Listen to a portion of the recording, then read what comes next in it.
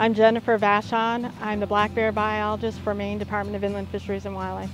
If baiting were increasing the number of complaints between people and bears, we would expect states that don't allow baiting to have no nuisance complaints each year, but it's not the case. They have more complaints each year than the state of Maine.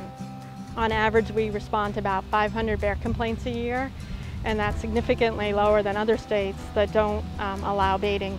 What actually increases conflicts between bears and people is food in backyards. Food in backyards allows bears to be around people. It makes them lose their fear of people, and they get a nice food reward, and they'll seek out other backyards looking for food. Baiting actually brings bears into the woods away from people. In fact, the more bold and aggressive black bears that will visit backyards are removed at bait sites during the hunt season in the fall each year. And so that actually helps reduce bear conflicts in states that allow baiting. Maine's bear management program works. That's why IFW biologists and game wardens oppose question 1.